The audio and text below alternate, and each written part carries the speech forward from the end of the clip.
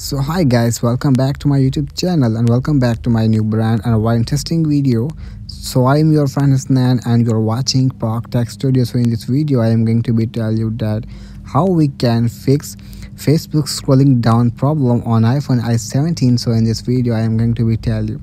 So first of all, before starting the video, it's humble request to watch my video completely until the end and don't skip my videos. And if my videos are informative and very interesting for you, then please don't forget to subscribe my YouTube channel and hit the bell icon for my new video.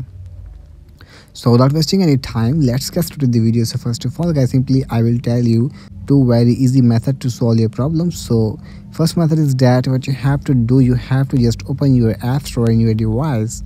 And once you open your app store, now from here you have to search your Facebook app,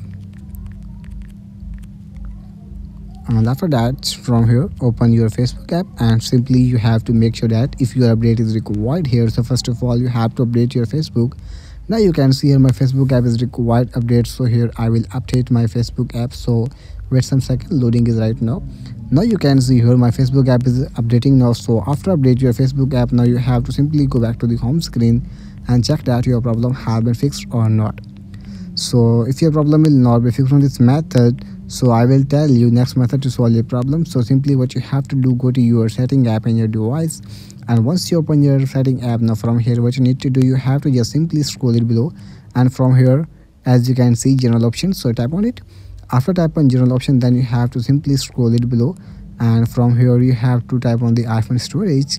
And once you type on iPhone storage, then here wait some second, loading is right now. After that from here you can see this is my all applications. So here I will open my Facebook app, and after that now you can see upload app option, so tap on it. After tap on it, now you can see uploading Facebook will delete the app but keep its documents and data.